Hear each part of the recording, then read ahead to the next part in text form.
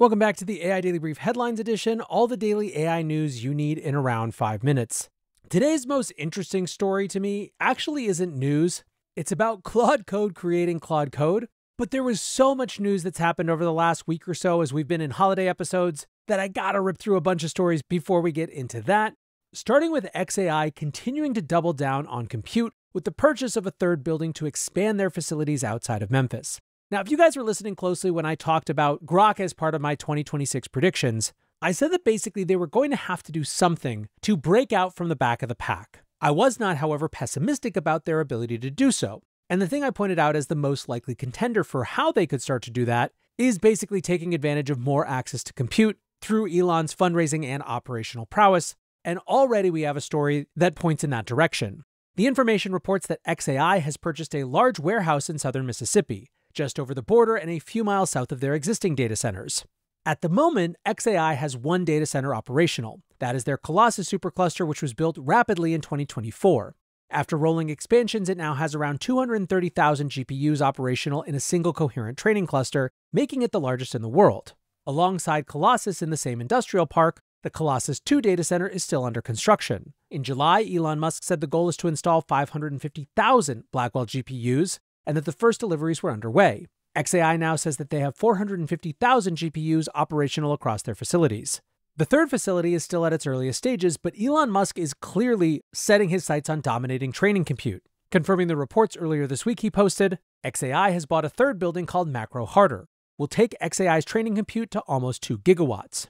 Now, Musk is seemingly referring to plans to build an AI-first Microsoft replacement called MacroHard, as opposed to Microsoft, get it? But he also might just really enjoy the joke. So far, none of the hyperscalers have completed even a 1 gigawatt data center, but many, including OpenAI, are racing towards this milestone in 2026. Alongside their third data center, xAI is also making progress in constructing their own natural gas power plant in the surrounding area. This will be one of the first power plants built specifically to power AI infrastructure. Next up, some model news. OpenAI is renewing their focus on audio models, seemingly in preparation to release their first consumer device. Once again, according to the information, OpenAI has consolidated engineering, product, and research teams to overhaul their audio models. The report stated a new audio model to drive voice mode is expected to be released in the first quarter of this year. Citing sources with knowledge of the project, the information wrote that the model will, quote, sound more natural and emotive and provide more accurate, in-depth answers. It will reportedly handle interruption more easily and can even speak over the user when appropriate, something current generation voice models can't do. Now, the assumption is, of course, that the model is a key part of OpenAI's Johnny Ive designed consumer device, which is expected to arrive in about a year. And even if the form factor is still a little uncertain, it's pretty clear that Sam Altman and Johnny Ive believe a voice-only interface is the correct move. We also continue to get reports at various levels of verification around what OpenAI has planned for their device. One recent report suggested that it's a pen-shaped device, although there also might be multiple form factors. One interesting sub-detail is that according to Citrini analyst Jucan, while the device was originally expected to be contract manufactured by China's Luxshare, due to strategic considerations around a non-China supply chain, OpenAI has shifted course and is now looking for ways to manufacture it outside of China. Speaking of non-China AI supply chains, NVIDIA has closed their deal to invest $5 billion into Intel. The deal was struck back in September, with NVIDIA securing a price of $23.28 per share in a private placement. At the time, that was a slight discount to the market price, but Intel stock is now up 50% since the deal was announced, making the deal even better for NVIDIA. NVIDIA will now own a roughly 4% stake in Intel, and more importantly, will have a vested interest in supporting a revival in their foundry business. AI chip making is capacity constrained at the moment, so the ability to bring new fabs online in the US is key to NVIDIA expanding their production. For Intel, the deal is viewed as a major financial lifeline for a company that's been facing a severe capital restriction. Staying on deal-making for a moment, SoftBank is stepping up their AI investments with a new $4 billion deal to acquire DigitalBridge. DigitalBridge is a private equity firm heavily involved in data center funding.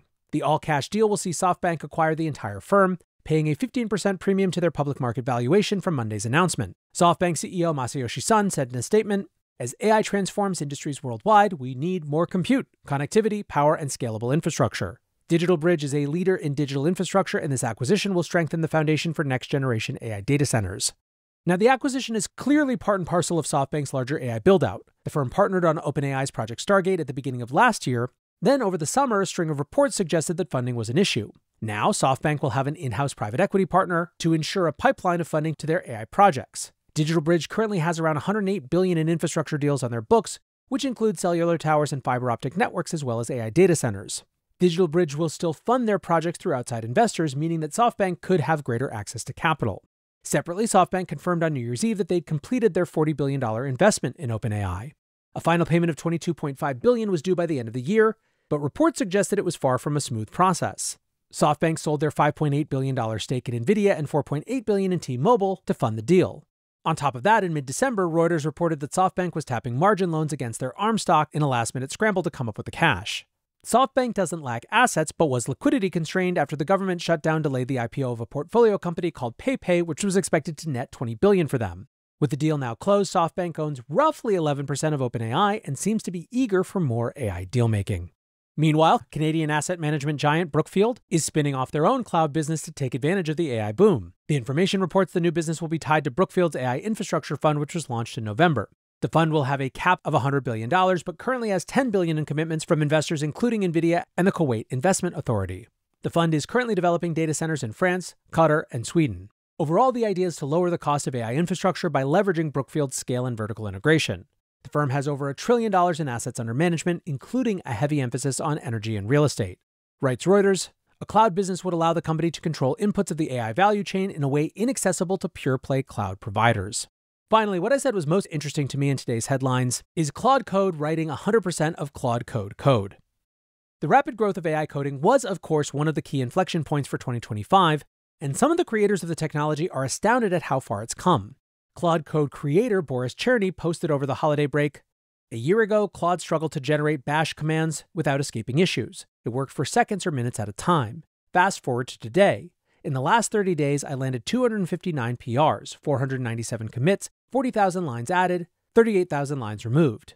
Every single line was written by ClaudeCode in Opus 4.5. Claude consistently runs for minutes, hours, and days at a time. Software engineering is changing, and we're entering a new period in coding history. And we're still just getting started." Now, the comments caused some to do a double take, asking Cherny if he really meant that he hadn't manually written code in the last month. He responded, "Correct. In the last 30 days, 100% of my contributions to ClaudeCode were written by ClaudeCode." Ethan Malik wrote, "In retrospect, the articles mocking Dario Amade's prediction of 90% of code being written by AI by September seem to be very misguided. He seems to have only been off by a couple months, if that." And indeed, less than a year after Andrej Karpathy coined the term vibe coding, ClaudeCode is now good enough to write ClaudeCode. Speaking of Karpathy, he went viral over the holidays for a take on the rapid advancement in AI coding. He wrote, "I've never felt this much behind as a programmer. The profession is being dramatically refactored as the bits contributed by the programmer are increasingly sparse in between.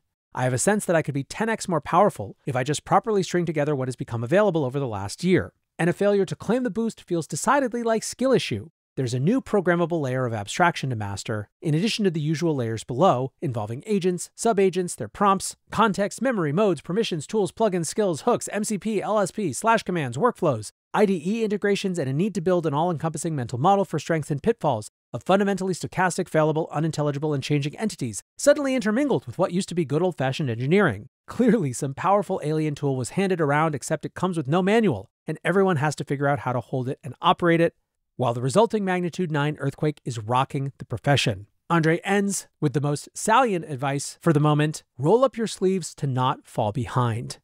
That will, of course, be one of the key themes of the AI Daily Brief this year. For now, that is going to do it for today's headlines. Next up, the main episode.